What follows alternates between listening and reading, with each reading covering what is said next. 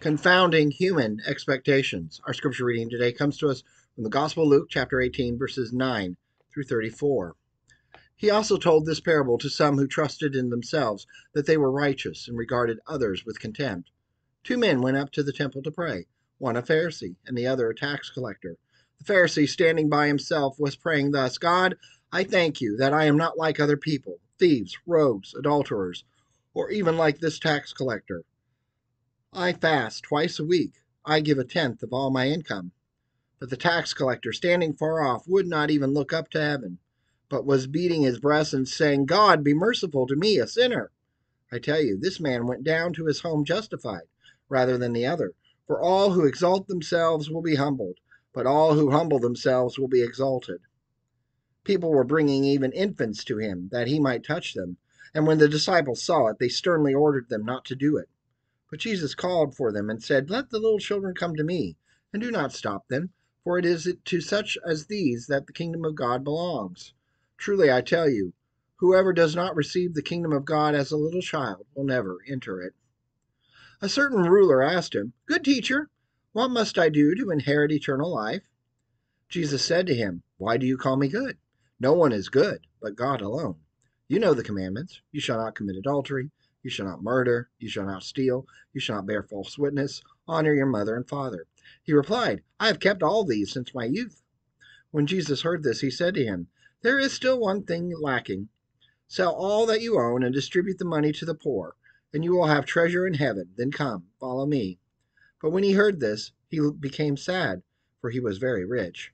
Jesus looked at him and said, How hard it is for those who have wealth to enter the kingdom of God.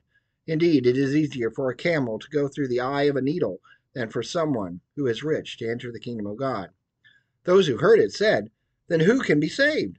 He replied, What is impossible for mortals is possible for God.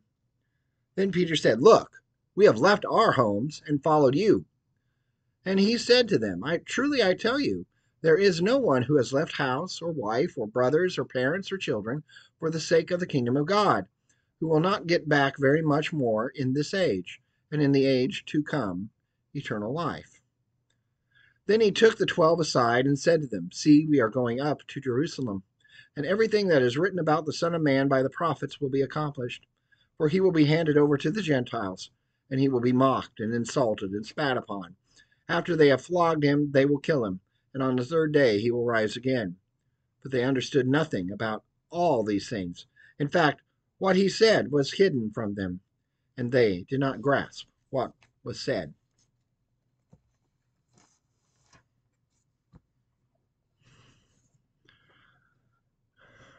We are going up to Jerusalem, Jesus says in verse 31, and we are nearly there. His culture did not value either tax collectors or young children. Yet Jesus said that these nobodies were more apt to receive God's favor than the arrogant Pharisee or the ruler who loved his wealth more than God. Then who could be saved is what his startled hearers asked. Anyone, Jesus implied. What is impossible for humans is possible for God. In Luke, we're told it was a young ruler. In Mark, it's a man. In Matthew, it's a rich man. But this young ruler, whose riches actually possessed him, turned away. Jesus said it was very hard for the wealthy to enter God's kingdom. And yet, back then, as well as today, God's favor was generally associated with God giving wealth. If you were wealthy, then God is blessing you. So that's why they certainly asked, who can be saved? What do we place our trust in? Whether it's a somebody or a nobody or a something or a nothing, but our salvation is possible with God. How would this shape the way you live life today? We see in the closing part of this scripture that the disciples still do not get what's really going on when Jesus talked about death and rising.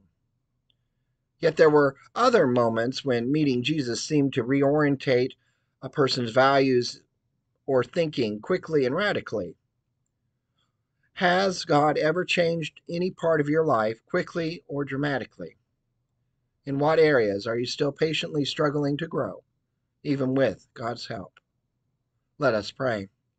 Lord Jesus, preserve me from trusting in my own righteousness or in my bank or retirement accounts. Be the center and source of my life now and forever. Amen. Blessings to you and yours this day and always. Goodbye.